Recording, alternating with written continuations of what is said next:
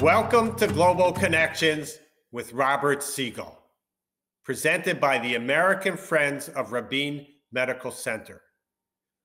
Our monthly Leaders Forum addresses vital issues facing society and the economy, real estate and medicine, technology and science. My name is Dr. Joshua Plout. I am the Executive Director of American Friends of Rabin Medical Center, AFRMC, a 501c3 national American charitable organization based in New York City. We at AFRMC represent Israel's premier hospital, Rabin Medical Center in Petah Tikva in Greater Tel Aviv, the leading institution named in honor of Prime Minister Yitzhak Rabin.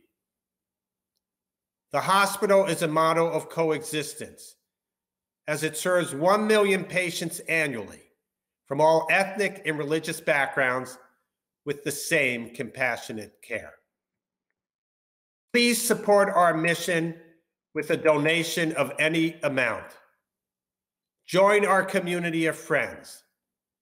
Visit American Friends of Rabin Medical Center online, afrmc.org, via our website and social media outlets, on Twitter and Instagram, LinkedIn and YouTube, and on our Facebook page and discussion group. Our host and moderator for Global Connections is Robert Siegel, former host of All Things Considered on National Public Radio for 31 years. Over the course of an hour each month, Global Connections features guests who Robert Siegel interviews as they explore together important issues in our world. Today's Global Connections topic is how 9/11 changed us.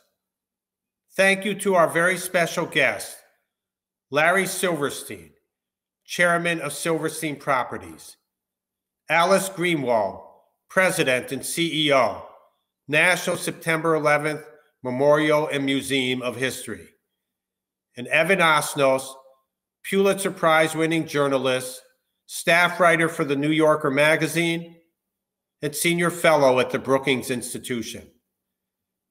And now, Global Connections with Robert Siegel. 20 years ago, in the summer of 2001, the American media, for some reason, were absorbed with a threat supposedly menacing our shores: shark attacks. Every threatening fin spotted off an American beach prompted some discussion on some cable channel of the dangers posed or not posed to us by sharks. On August 6th, 2001, President George W. Bush's daily presidential brief included an item far more ominous than the exaggerated threat of shark attacks. It was titled, "Bin Laden Determined to Strike in U.S." To most Americans in 2001, that name would have meant little. It was bin Laden's group that had bombed the U.S. embassies in Kenya and Tanzania on August 7th, 1998. In the waning days of 1999, a number of planned coordinated al-Qaeda attacks were thwarted in the US and abroad. They were called the Millennium Plot. And in October of 2000, in the middle of a presidential election campaign, bin Laden's group pulled off an attack on a US warship in the Gulf of Aden off Yemen, the USS Cole. Those were stories that preoccupied counterterrorism officials and journalists who covered them, but not the majority of Americans. On September 11th, 2001, Osama bin Laden and al-Qaeda burst from the back pages of American consciousness into blaring, inescapable headlines. How much did 9/11 actually change us as a country? What's the legacy of that day? Well, as we approach the 20th anniversary of 9/11, we're going to put those questions to an extraordinary panel. We begin with Alice Greenwald, for whom those questions are at the core of her work. She is president and CEO of the National September 11th Museum, Memorial and Museum of History. It's located at the spot we called Ground Zero, the hellish pit that held the remains of the World Trade Center towers after two hijacked airliners had flown into them. On 9/11, a plane also flew into the Pentagon, and on a fourth flight that was still a ways from its target, passengers, learning of what had happened elsewhere, charged the cockpit of their airliner and forced it to crash in Shanksville, Pennsylvania. That plane was believed to be headed for the White House or the Capitol building. On 9/11, 2001, Alice Greenwald still worked with the United States Holocaust Memorial Museum in Washington. She'd begun as an expert advisor, and ultimately she was Associate Director of Museum Programs. Alice Greenwald, thanks so much for joining us today in this remembering of 9/11 20 years later. Thank you, Robert. I'm delighted to be here. The September 11th Memorial and Museum tells the story of what happened on that day. When you think of its impact on us, how it's changed us, what, if we can say, the legacy of it was, what do you think of? Well, you know, the first thing that comes to mind is the sense of invulnerability that Americans felt for the most part prior to 9/11. And we weren't the only ones who saw America as the last best place on earth.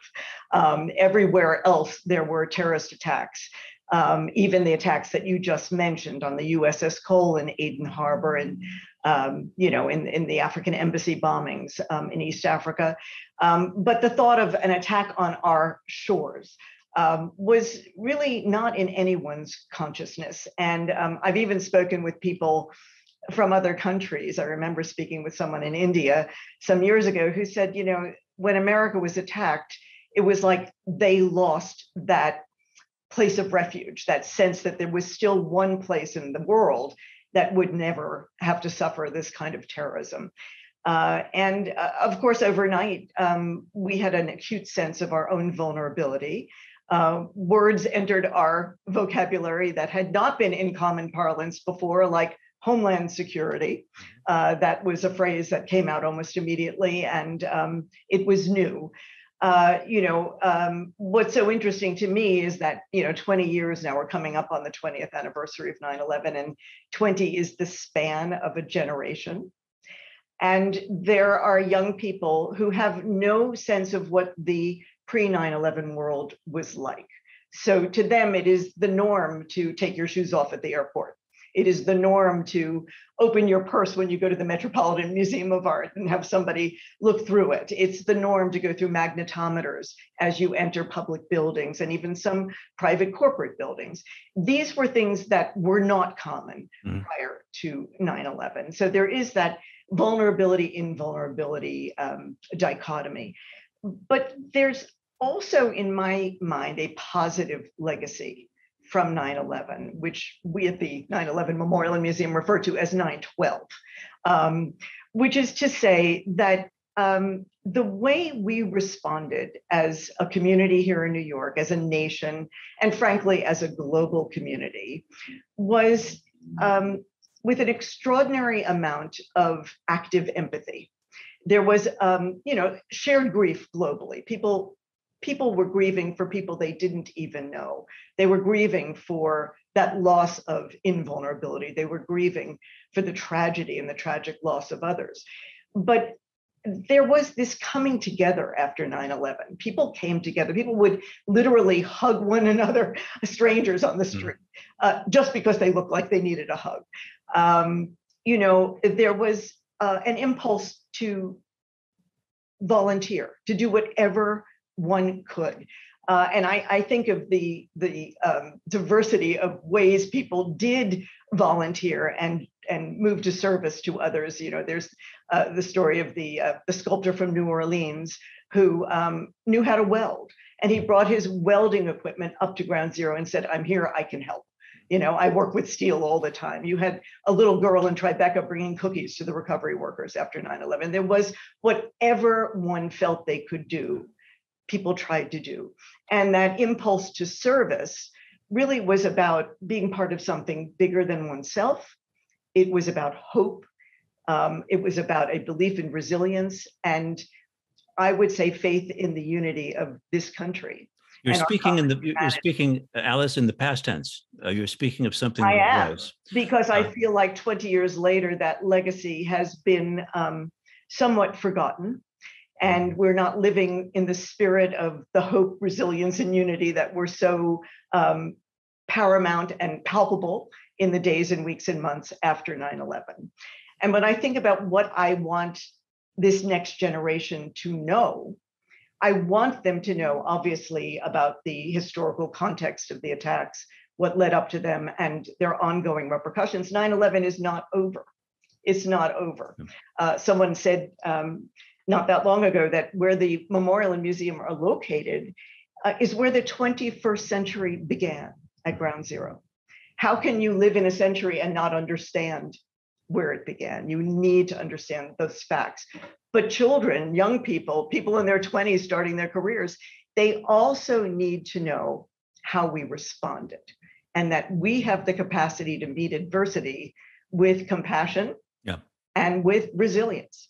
So one other point. I gave your career a short shrift. You've worked in museums other than the Holocaust Memorial Museum in Washington, but I associate you with that institution, which certainly conveys the sense of uniqueness of what the Holocaust was, while still saying we have an obligation to talk about what is happening in Rwanda or in Darfur. So does 9/11 have that openness to generalize? It has its unique dimension, but does it also have some universal side to it?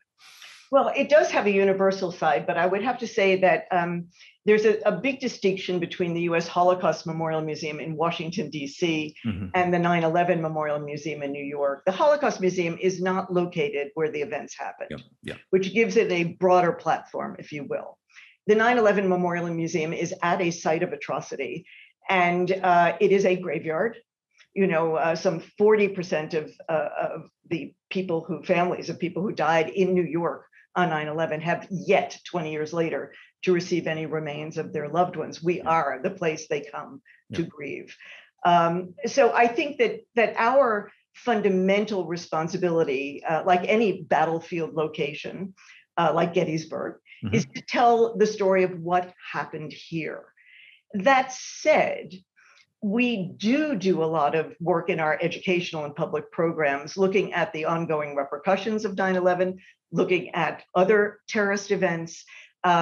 We work with law enforcement and intelligence agencies in the military, helping to train the next generation of public servants who are working to keep us safe.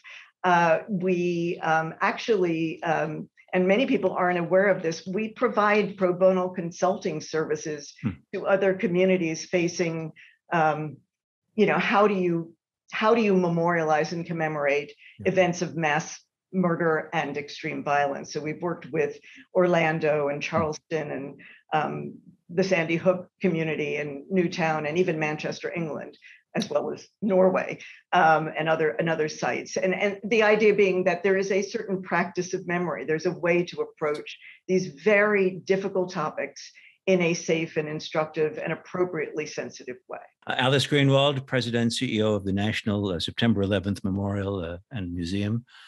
Thank you, and please stick around, because in about 15 minutes, we'll have a Q&A session with the other panelists. Thanks so much.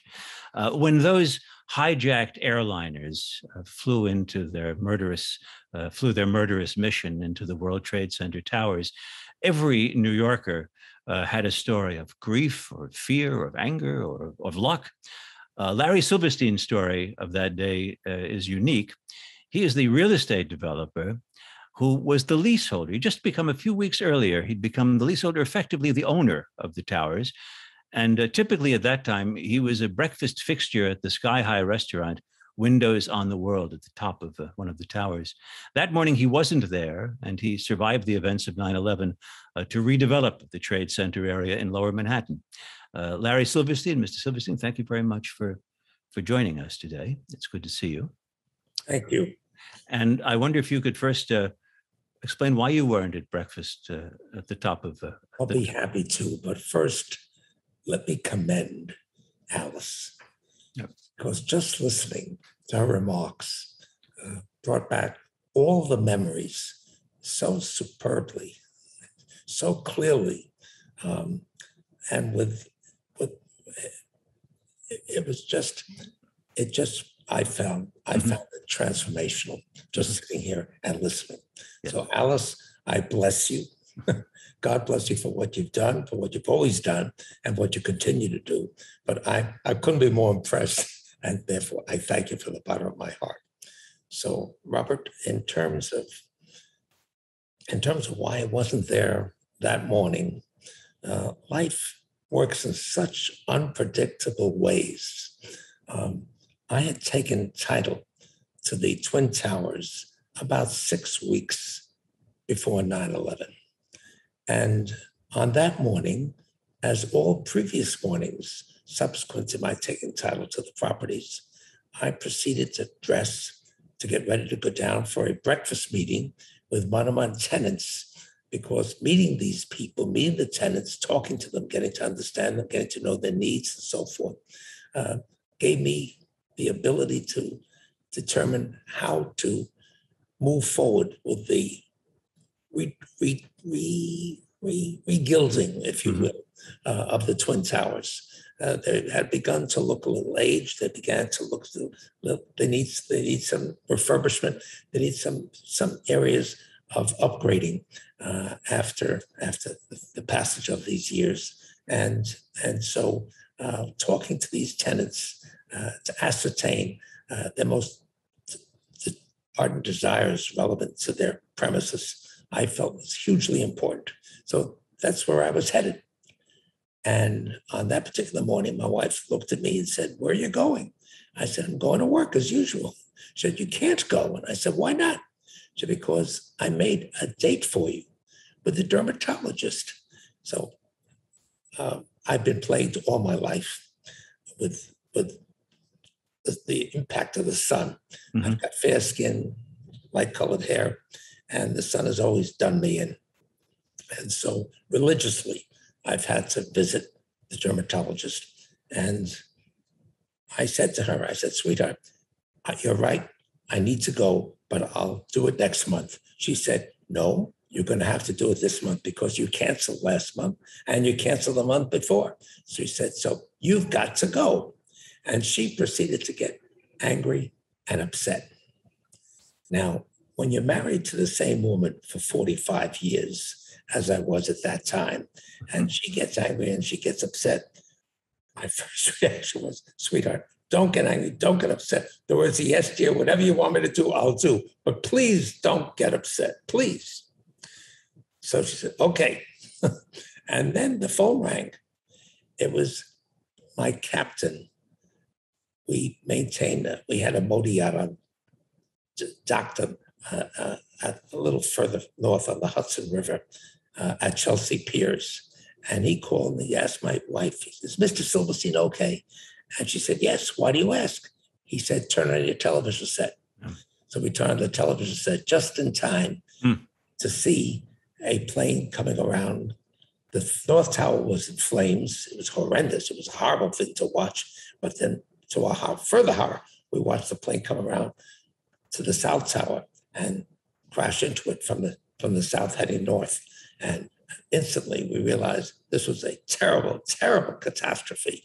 And next question was, what's happening to all of our personnel? What's happening? Two of our children work with us in business, and they were on their way to the World Trade Center because we had temporary quarters down there on the 90th floor of the North Tower. And so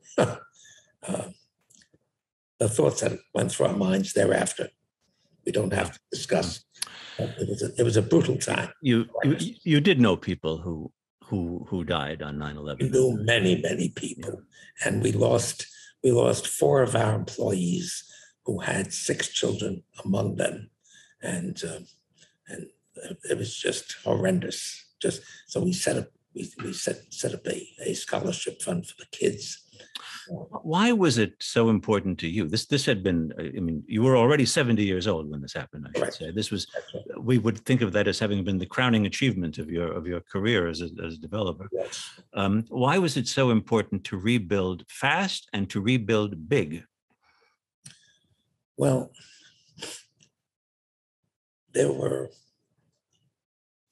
it became instantly obvious to us that this was going to be a massive tragedy.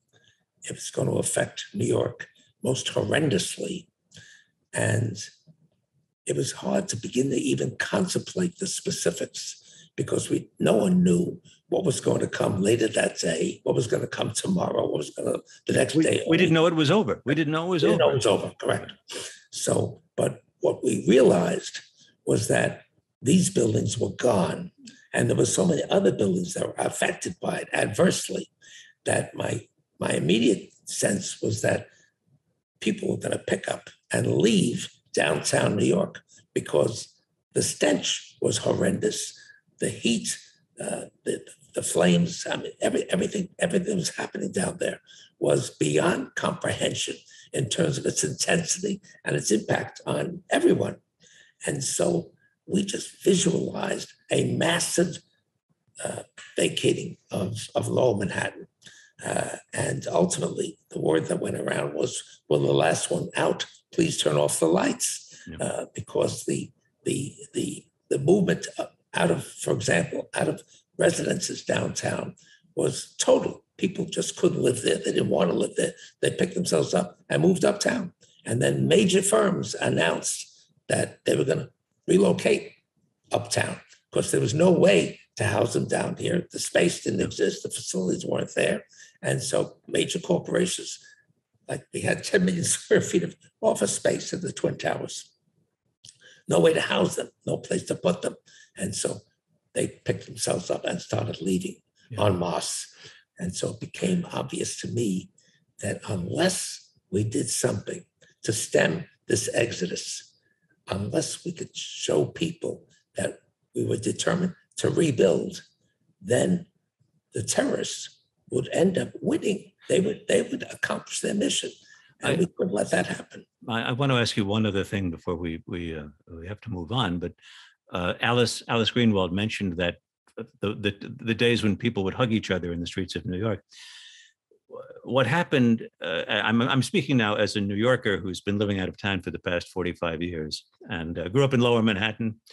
And by 9/11, I happened to be in New York, but in those days, I would drive to and from work past the Pentagon, where I watched the Army, the Defense Department rather, rebuild the Pentagon quite quickly and be done with it. Whereas in New York, every manner of argument, economic, engineering, political, seemed to be brought to bear upon what to do and how to do it. You guys weren't in a hugging mood as you were negotiating what to do with the properties. Was it a dispiriting time to be in such hard-nosed, difficult negotiations, such litigious times, so soon after the tragedy that had happened at 9/11? The answer was, of course. There's no way you could live through that and not realize its impact on everyone. Yeah. It was a terribly negative time. But I'll also tell you, at the same time, something that Alice mentioned, I think was perhaps showing New York's best times. It showed New York at its very best because people who didn't know who was in prison down there, who was still alive, who was gone, but who had to be removed, came in droves. Hundreds and hundreds and hundreds of people drove down the West Side Highway. And after a while, New Yorkers just stood there in the mornings as those people, as the rescuers, if you will, drove down and applauded them. It was like 7 o'clock with the COVID, and people would come out on the balconies at 7 o'clock to applaud the special workers, the hospital workers, and so forth, who gave of themselves so selflessly. These people coming down to help people they never knew, never met, didn't know, have a clue as to who they were, and expose themselves to the most horrendous conditions. I mean, the quality air downtown was terrible. But here they were, and it was exquisite. And I'd say that was probably one of New York's most exquisite times. Larry Silverstein, thank you for being with us today, and stick with us because there'll be a Q&A session in about 10 minutes. Thanks for being with us so far. Mr. Silverstein is the developer who was effectively the landlord at the World Trade Center towers back when. Our next guest, Evan Osnos, has a book coming out soon about the changes in this country over the past 2 decades. He writes about a time framed by 9/11 and January 6th of this year, although it's not a book about 9/11 by any means. Osnos writes for The New Yorker, at the Chicago Tribune. He was part of a team that won a Pulitzer Prize for investigative reporting. Later, after he became a Beijing correspondent, his book about China, Age of Ambition, won the National Book Award. His forthcoming book is called Wildland, The Making of America's Fury, and it's about the past 2 decades in 3 places in America where he has lived: Clarksburg, West Virginia, Chicago, and Greenwich, Connecticut. Evan Osnos, thank you so much for joining us today. Thanks, Robert. It's great to be with you. I was going to ask you, Alice Greenwald alluded to this quotation that you cite. It was Tony Judd, the historian, who wrote of the experience of 9/11 in New York. From my window in Lower Manhattan, I watched the 21st century begin. About 20 years later, do the events of that day stand up as that kind of powerful, influential landmark moment in American history? Yeah, I think we didn't even know it at the time, just how deep that observation really was. And I have to say, just very briefly on a personal note, to Larry Silverstein's description of rebuilding Lower Manhattan and the importance of that, as a member of the New Yorker, our office, of course, is at One World Trade Center. And if you go down on a given day today, it is thriving, it is bustling, and it feels like we are all the beneficiaries of the decisions that were made in that period. So I thank Larry Silverstein for that. Thank you. I am also I'm thinking a lot about the way that, as Alice Greenwald put it, I was drawn back to that moment, that period of togetherness that we were all inhabiting. I lived in New York City at that point. I was a reporter for the Chicago Tribune, lived on the Upper West Side. And like so many reporters, I spent the next few months trying to get my head around what had happened to this country and specifically to the city. And that was for people of my age. I'm 44 today. I was 24 then. And in so many ways, the post 9/11 period, Robert, has been the defining fact of my adult life. Mm-hmm.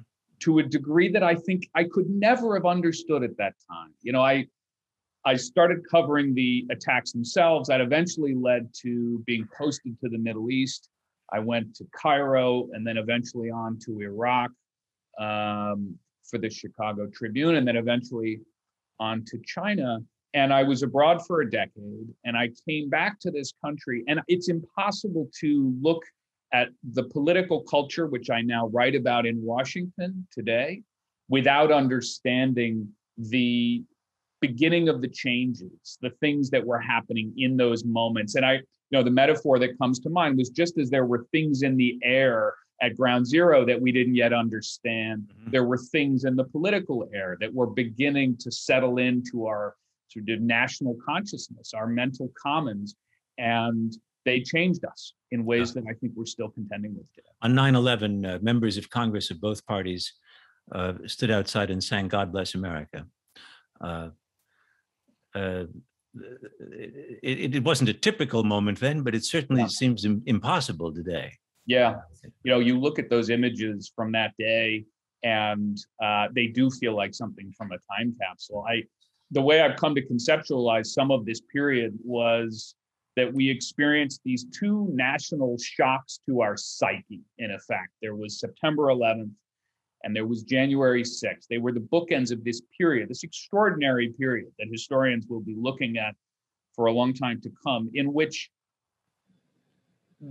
as a country we were tested, we were polled, and in so many ways some of the best attributes came out in those first few weeks and months that we saw, where we sort of pulled together. And then we saw also these underlying stresses that have become so clear. I was, on the day of 9/11, I happened to be passing through Washington. And so I went and covered the Pentagon that day, then came back to New York. And here on January 6th this year, I'm here in Washington, and I went down and covered the events at the Capitol on that day.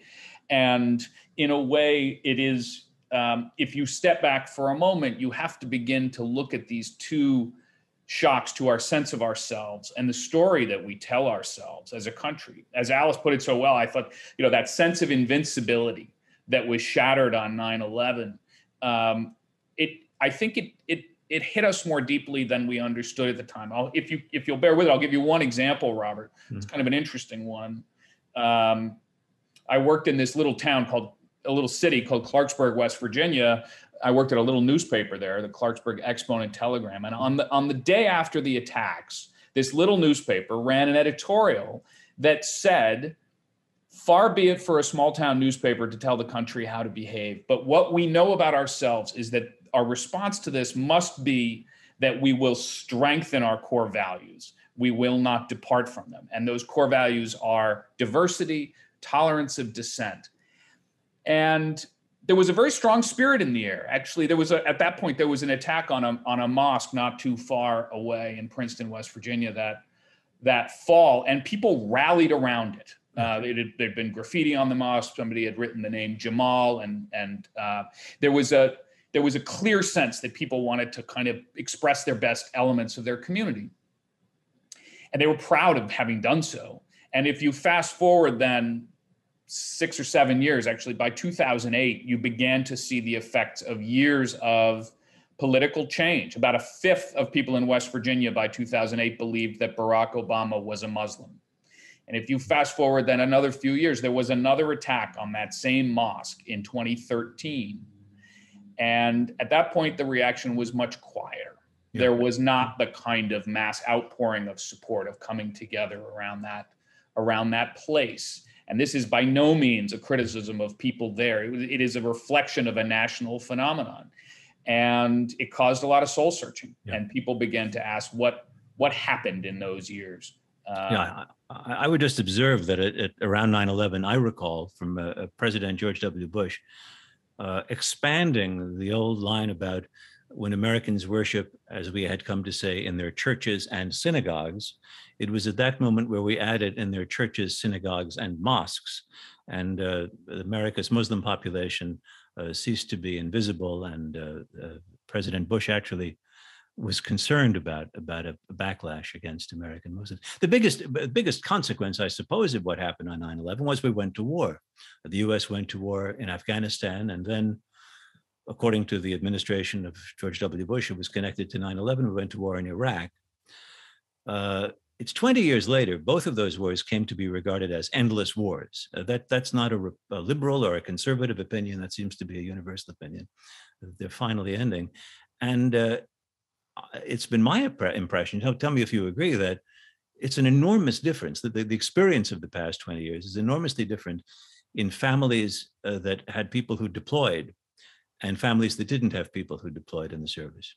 Yeah, it's one of the great, I think, artifacts of this period that is worth describing so clearly, because less than 0.5% of the American population ended up serving in these wars. And as we know, many of them returned over and over again. I mean, the burden on rural places, particularly on small towns in this country, was unusually heavy, that people had to go back, particularly in the National Guard. I mean, you could follow it on the pages of this newspaper. In fact, in West Virginia, you could see in the very beginning, they were very proud to send people off to war. They covered the departures at the airport. Then they covered when people came home.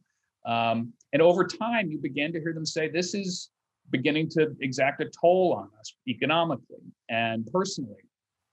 So I think, I am sort of mindful as we get closer to the anniversary. I'm thinking as much about places in this country that are far away from my own places, Washington, New York City. I'm trying to think as much about how this has really sort of refracted through the lives of other places, because ultimately that has come to shape our politics, because people were responding to that.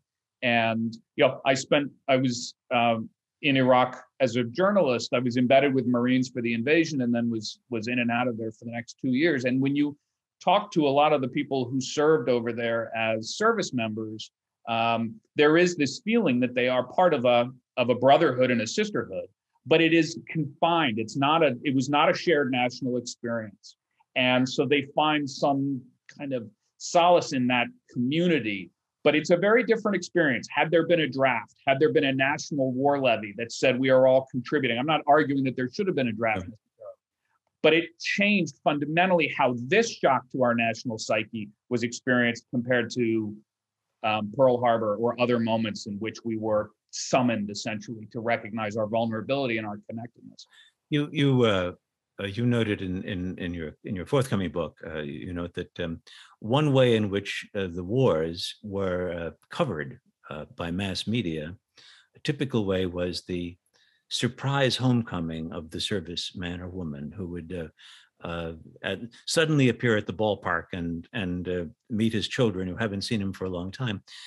There wasn't a very, I would say, there wasn't a very rigorous description of what was going on conveyed to the American public during those wars. No, and I put that on my shoulders of my profession too. I think we struggled with how to convey the wars. And I will tell you at one point, Robert, I used to find those kinds of videos of people coming back and surprising their kids. I found them kind of thrilling. They were something wonderful. They were always the last bit on the local news broadcast, something positive. And the more that time passed, and frankly, the more I had kids of my own, and I began to look at those videos slightly differently. I would look on the faces of those kids, and there was anguish there. These were kids who were bearing more than their country should have asked them to. Their parents going away and away and away. And that became for me a moment to sort of meditate a bit on how we as a country either did or did not take on the national responsibility of bearing the costs, and how we will, I think, hopefully do it differently next time. One more point before we bring back all of you together, all of our panelists, and that is, I gave a brief summary of what happened on 9/11. I think it stands the scrutiny of reading the 9/11 Commission report. But there did develop very quickly a counter narrative of what had gone on. This was it was the Mossad. It was an insurance scam. The so-called truther movement, which seemed extreme and at the time, but as you've observed, it presaged an approach to politics that has blossomed over the past 20 years. It was, I in the course of preparing the book, I went back and sort of looked at the roots of this culture of disinformation, which has become so rampant now. On 9/11, Mark Zuckerberg was still a young person, had not yet even considered Facebook. So the apparatus, the tools had not yet been created. But what we saw was the germ of these ideas, this kind of fundamental distrust of received wisdom. When I lived in China, I used to think a lot about a quote from Hannah Arendt, in which she says that when people eventually give up on this notion of a received truth, of a shared truth, they begin to question everything, and they believe nothing. And in the years after 9/11, we saw some of these kind of political opportunists, people like Alex Jones of InfoWars, who began to describe 9/11 as an inside job. This was, he was promoting a delusion, marketing essentially a political identity on the basis of it. And in retrospect, I don't think that we understood that this was a 5-alarm fire. These were not cranks who were going to have no impact on our politics. They were beginning to kind of bleed into the popular discourse, and ultimately, what we ended up seeing on January 6, 2021, was the sort of outgrowth of this distortion in our political culture that began so long ago. Evan Osnos of The New Yorker, thanks for being with us. And I'd like to bring back Alice Greenwald and Mr. Silverstein, Larry Silverstein, all three of you, to put some questions that that friends sent us and wanted to hear from. And I'd like to begin starting with in the order that you spoke earlier, Alice, and then Larry, and then Evan. Do you, in your heart of hearts, do you sort of expect another terrorist attack on the scale of 9/11 or something comparable, or do you think that somehow we've diminished the possibility or the likelihood of something like that happening? Alice, when you go through the museum, can you imagine that, or what do you actually think? Well, I would certainly prefer not to imagine it. It was horrific 20 years ago. And I will say that we really do owe a great deal of gratitude to our law enforcement and military and intelligence agencies. They have done a remarkable job of keeping the homeland safe these past 2 decades. But I believe we live in a world now of, extreme unpredictability. Where sadly, in the 20 years since 9/11, extreme violence has become more the norm than the exception. My children did not go to school worried that there would be a shooting in their classrooms. I didn't used to go to synagogue worried that some, person would come in with an AK-47. I didn't go to concerts as a young woman in arenas and worry that some horrible event would happen. We live in a world where these now are not only possible, but they are recurrent events. And I think we would be foolish not to worry that something could happen again. That said, I think, we have to live our lives, and we have to live our lives in a positive manner, with the expectation that we can rise above the incredible pressures that we are under as a nation and as a global community. Larry Silverstein, what do you think about the possibility of another similar event? My thoughts are to the effect that the probabilities, I think, are very much against it. I certainly hope and pray they're against it, but I can't help but think back to the design criteria that we embraced when we started to design the replacement buildings, new buildings at the rebuilt World Trade Center. And when I look at the amounts that we paid for the Trade Center to begin with, 3.2 billion, and the amount of the incredible amount that's gone into the rebuilding effort. It's partly a reflection of the embodiment of enormous increase in standards. And so by the time we got finished, the building department of the city of New York came to the realization that it had to upgrade the standards. But could the One World, the Freedom Tower where Evan works, could that sustain a hit from an airliner? And absolutely. Really, all these buildings are designed totally in cognition of the fact that what transpired at 9/11 could never possibly be allowed to happen again. And since I knew that my family was going to work in the new 7 World Trade Center, which is the last building to come down on 9/11, but the first one to go back up, I simply determined this building had to be the best building ever built in America. And let me tell you, it is. But then the other buildings followed suit. So we went to extraordinary degree to ensure the fact that it wouldn't happen or couldn't happen. Okay. And as you said earlier, the deterrent effect of telling anyone because obviously in 1993, terrorists had tried to blow up the World Trade Center with a truck bomb. But by rebuilding, you would see that, I assume, as a deterrent to anyone thinking there was any point in blowing up the building, since the Americans will not stand by and let that happen. Evan, what do you think? Do you go to work wondering, could something like that day happen again?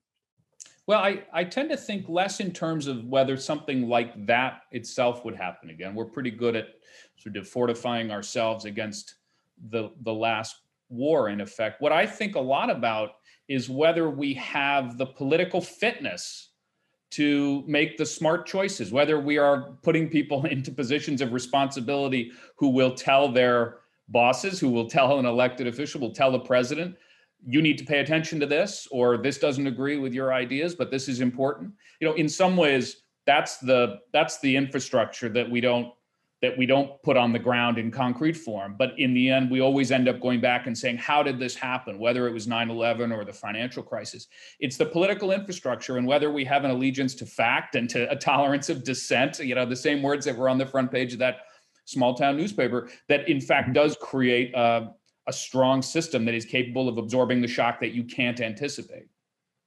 Alice Greenwald, you mentioned earlier that for somebody who is a young adult today, and in Evan's case, a middle-aged adult. I'll take it. My kids won't agree that I'm anything near young, so I'll take it. Their adult lives have been marked by 9/11, a great recession, a terrible recession, and then this strange thing that prompted this series of panels that we do, the pandemic. So I wonder, is there anything in the history of 9/11, starting with you, Alice, do you think that we can help us with the complexities of living in a pandemic-stricken global community? It's a great question. And I would have to say, and I don't want to sound Pollyanna-ish about it, but we reopened the 9/11 memorial in July 4th of 2020, which was early. The museum could not open yet. It was an interior space and we couldn't open it. But the reason we pushed to open the memorial was this collective sense that our city needed a place, people needed a place to go, to be reminded that in the worst moments, you can come back. And as Evan said, you come to the World Trade Center now, thanks to Larry and a whole host of people who worked on it. It's a place of vibrancy and vitality and commerce and art. And we have a performing arts center under construction and transportation and retail and memory at the heart of it. And so you've got the possibility, the recognition that things will happen that you may not be able to control. You can control how you respond. And we responded with the determination to rebuild and renew. And that's a message young people, I believe, need to understand, that we have that ability to meet adversity and prevail. Even if the adversity is a novel virus. Larry Silverstein, lessons from 9/11 and the World Trade Center for the age of COVID? There are so many lessons, but I will tell you, one of the things that affected me very deeply was when questions surfaced as to why we should be so intent on rebuilding.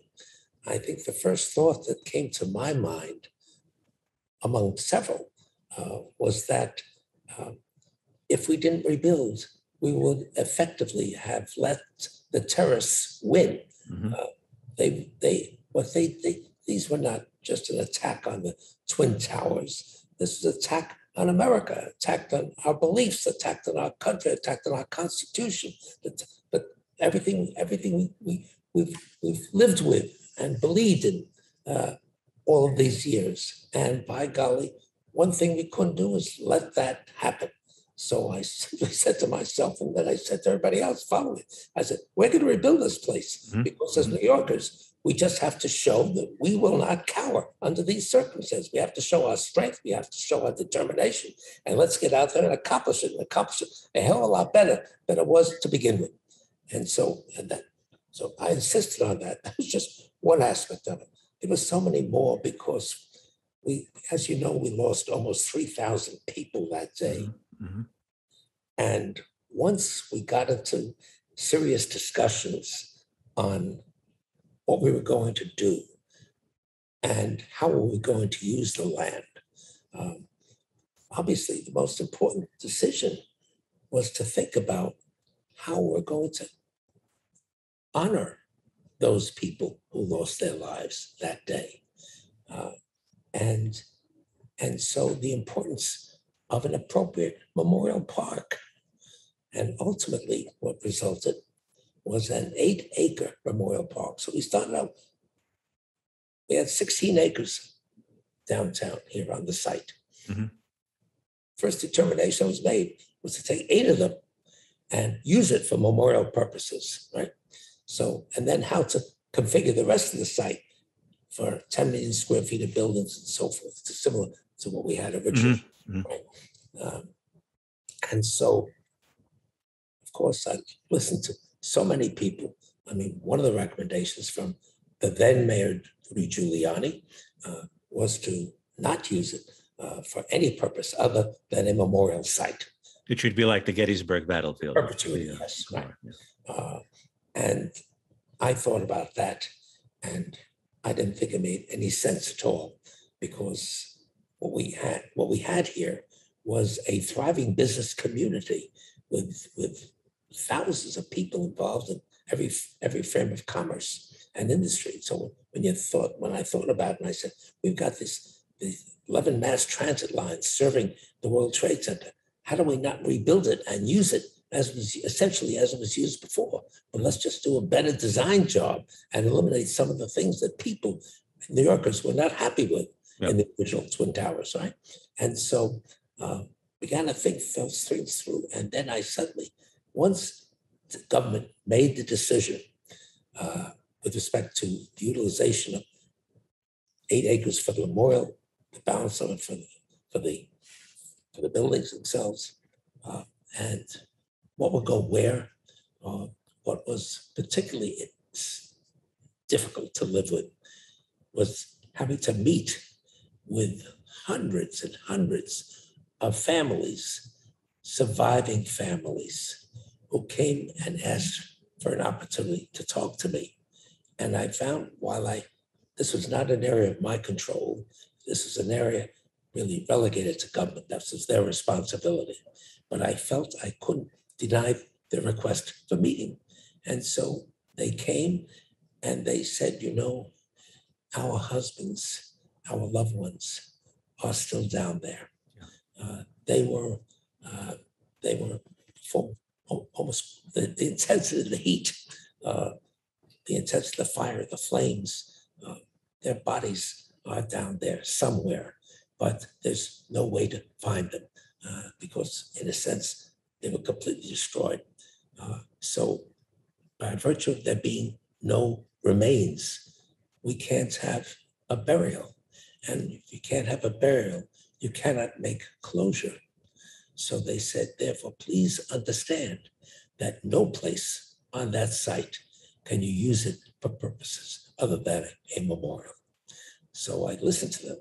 I said, I didn't lose, thank God, I didn't lose any family. I didn't lose any loved ones. So I can't fully appreciate the depth of your loss.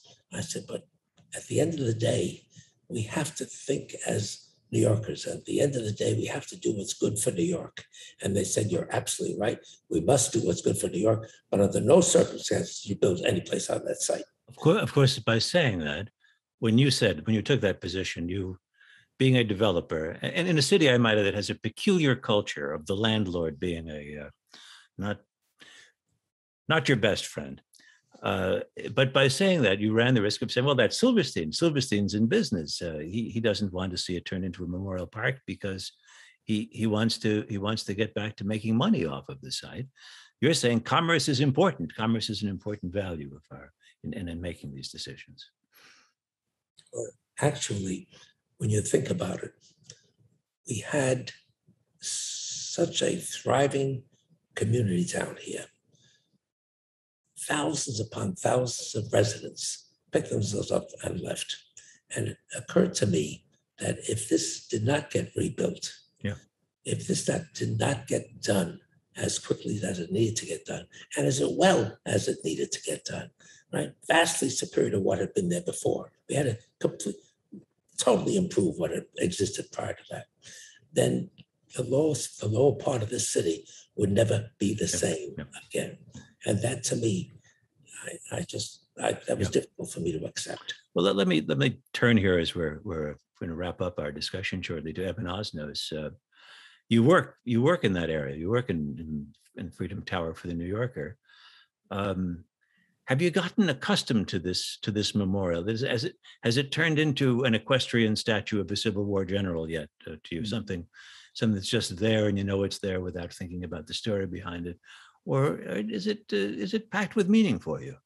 Well, I'm based in Washington, so I go to the home office, but I go up fairly frequently, and in some ways, I think the combination of the memorial and the building itself, in some ways, Robert, I'm struck as we're talking about it, that these are elements that we would want the people who are too young to have experienced 9/11 to take from it. As an example, resilience. The fact that area is now what it is again is a measure of America's determination to rebuild itself. And at the same time, the memorial and the museum is a determination to remember, not to paper over our history, even when it is painful, and to acknowledge it and to say, this is who we are.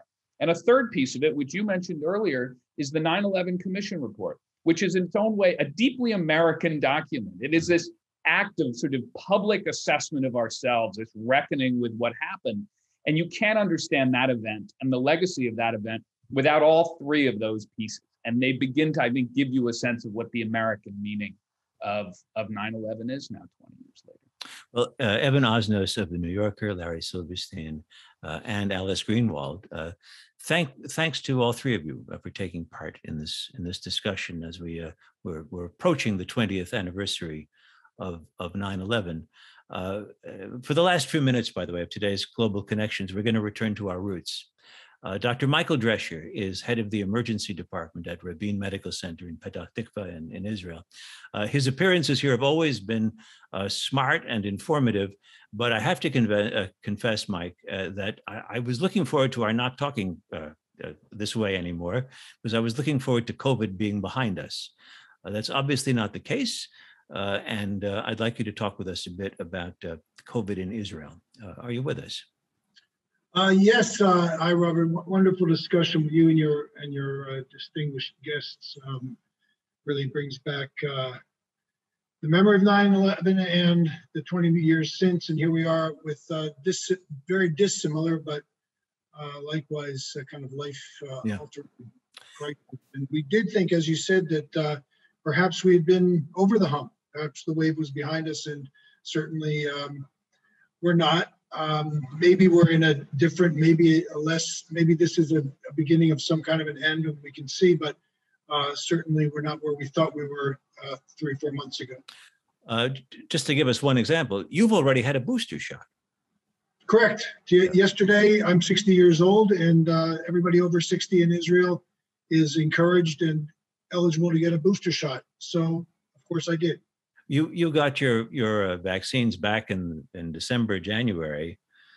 Does that mean that we should expect 8 months later the power of the vaccine to be wearing off and you need the booster, or is it just an excess of caution? Well, I don't think it's an excess of caution. I think it's a reasonable caution. We don't know with any certainty that the booster has worn off. We know that it's less effective than the Delta virus. That may be more of the issue now, where people getting sick or getting the infection who had been vaccinated. But we don't know for sure that if there's any real decrease in the activity. However, we do know that the likelihood of anything bad happening from a vaccine is very, very small. And so on balance, it was felt here that, yes, let's go ahead initially with older people, more at-risk people, also sicker people, to get a booster shot. It may be that it's a little bit superfluous, but it also may be life-saving. And so given the no downside or very small downside, we thought, let's go ahead and do it. What percent of Israelis now have been vaccinated? Well, we have about 1 million people who still haven't been vaccinated. That includes children. Mm-hmm. So little children are not going to be vaccinated, at least in the near future. When you get to people who are over 60 and 70, we're over 80 to 90%. And of the booster shot we had, which was just initiated a week ago, 600,000 people have had the booster, in a population, in an over 60 population of about 1 million or a little bit more. So we've made good progress on the vaccination front, and hopefully that's going to stand us in good stead, and hopefully everybody else, across the world will also get that. I've heard American experts, as they were taking on board the potency of the Delta variant, they would speak of Israeli information as being very important to understanding, and Israeli tracing as being very good. What is it that you're doing there in Israel that gives health authorities a clearer picture of what the COVID story is? Well, Israel's a compact country, very advanced kind of technologically. We don't have a lot of medicine in terms of money spent, but we do have a lot of medicine in terms of quality and in terms of organization of primary care. So everybody belongs to a health fund or a HMO type of an organization, and they're all well enough organized that they can get information back. They can both roll out a program such as the vaccination program in a very efficient way, and they can get information back to be analyzed. And so that was one of the reasons why the Israelis got the first wave of Pfizer so quickly, was because they were able to promise we'll get back to you with good information on this vaccine. And they did, and indeed we did. So in that deal, there was something in it for Israel to get vaccinated quickly, but something in it for Pfizer, that if the Israelis did it, Correct. they would be able to measure the success of the vaccine right away. And if it had worked out that way, not the lack of success. Well, I hope things improve. I hope things are looking up both on your end and ours when it comes to COVID. Yes, well, we're going to hope that the Delta virus, while it's very infectious, is perhaps a little bit less dangerous. Maybe the fact that it's, viruses want to survive. They want to get from one to another person, and they don't want to kill you. They want you to live along with it. And so if that's the case, then perhaps along with the vaccination and with the people who have already been ill, I'm very hopeful that we're going to be seeing a turnaround from this soon. Okay. Michael Drescher, Dr. Michael Drescher of Rabin Medical Center, thanks for joining us once again. May we go several months before we don't have to do another conversation. That'll be looking back on this whole experience, okay? Also, thanks to Alice Greenwald, Larry Silverstein, and Evan Osnos, whom we heard from earlier about 9/11. Thanks to Joshua Plout, Nate Bonzani, and Roni Giuliano of American Friends of Rabin Medical Center, and our technical director, Bobby Grandone. Our program sponsor is the American Friends of Rabin Medical Center. It's a 501c3 national charitable organization representing in the United States Israel's largest hospital, Rabin Medical Center in Petah Tikva in Greater Tel Aviv. The website for the Friends is www.afrmc.org. Join us next month for Who is an American Jew in 2021? Insights from the Pew Study, with special guests, Professor Shuli Rubin Schwartz, Chancellor of the Jewish Theological Seminary, Rabbi Elke Abrahamson, President of the Wexner Foundation, and Professor Jonathan Sarna, historian of American Jewish history at Brandeis University. I'm Robert Siegel, and this has been Global Connections, Navigating the New Normal. See you next month. Stay healthy and stay safe.